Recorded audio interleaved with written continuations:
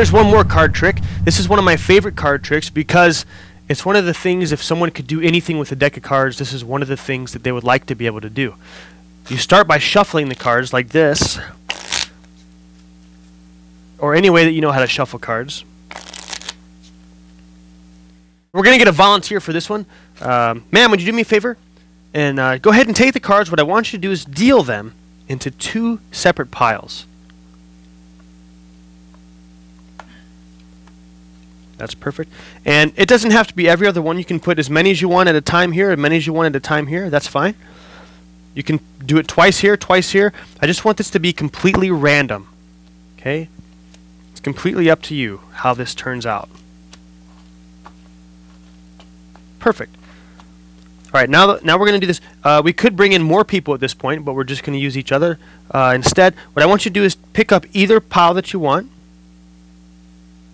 Nice.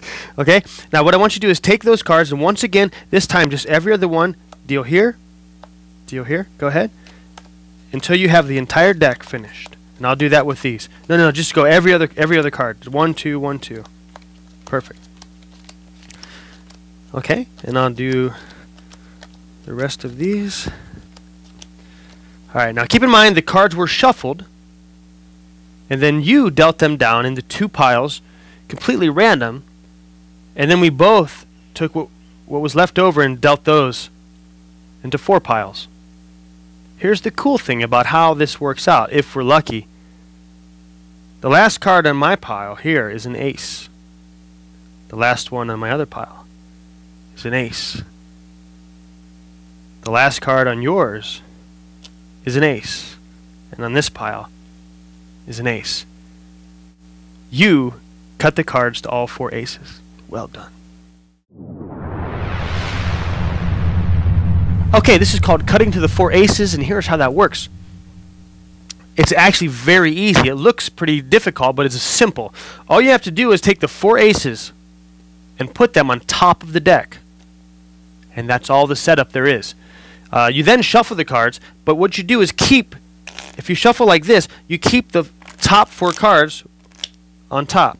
So the aces just stay on top of the deck. You can do this as many times as you want, as long as you keep the top 4 cards on top of the deck.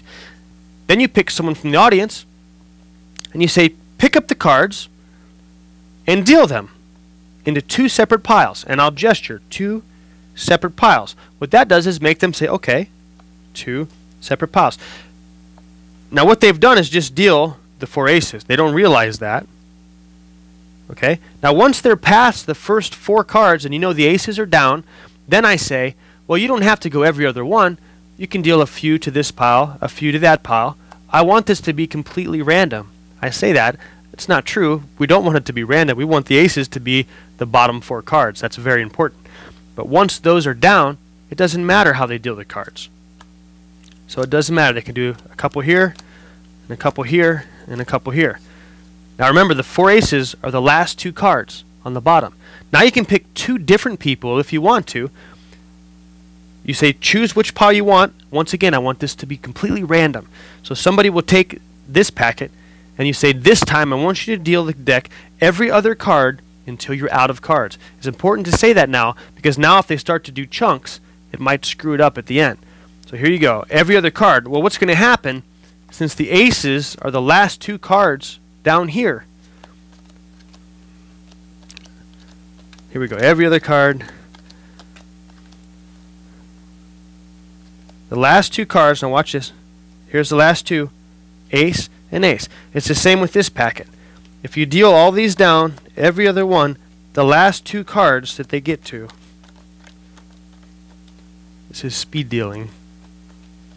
The last 2 cards are ace and ace. But people won't remember. They think they had a free choice. As long as you say at the beginning, deal down like this, and as soon as those 4 are down, you say, oh, it doesn't have to be every other one. As long as you say, it doesn't have to be every other one. I want this to be completely as random as possible. And they'll believe you. Introducing comedic illusionist Chad Chesmark.